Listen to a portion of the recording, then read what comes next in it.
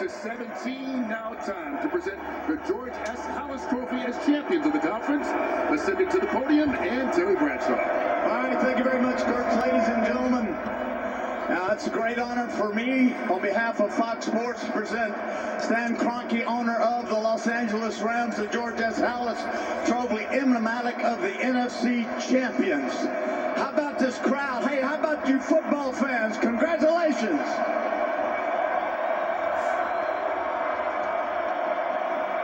Who said you couldn't get loud? Former great quarterback here for the Rams, James "Sack" Harris. Will you take this trophy and present it to Mr.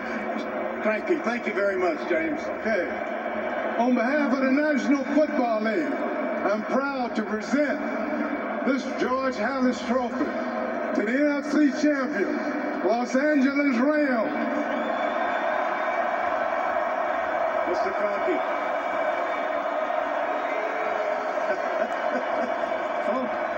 Let's have a chat.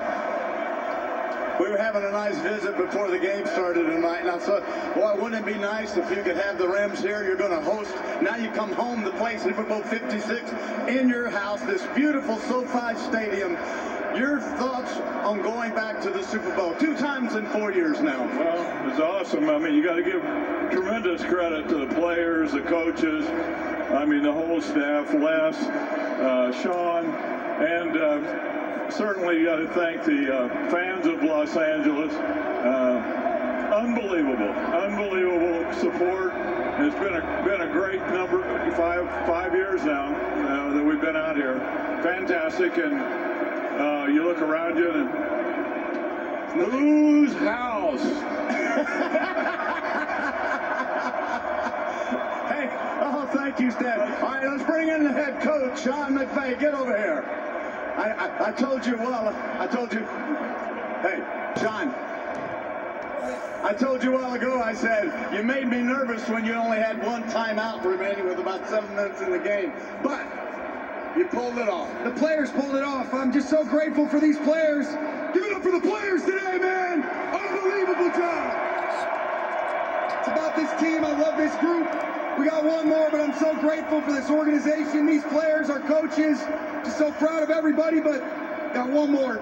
I remember the phone call to Mr. Kroenke about I want to bring Matthew Stafford in. We're going to have to give up a couple of picks in the 3rd rounder, and we're going all out to win the Super Bowl. Looks like it's all coming true for you. Well, we're right on track, but this guy's a special leader, Terry. You know that. Couldn't be more grateful for Matthew Stafford. Give it up for Matthew. Matthew, come here, bub.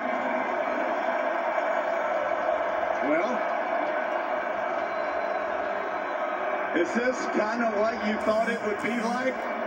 This is a whole lot better than what I thought it was going to be like, man. This is an unbelievable team, unbelievable atmosphere tonight. Thank you guys for coming out and making it loud and proud, and I'm so happy to be a part of this team, man. These guys out here, I'm looking at these faces, put so much work into this thing. This is for everybody. I'm so proud to be a part of it. Yeah, we were watching the game and we were thinking, boy, they were talking about bully ball, but I thought tonight the Rams came out and played tough, hard-nosed football. Yeah, we did. You know, I think we won the line of scrimmage. Our guys on the outside made plays. I mean, it's a team effort. That's what it's all about.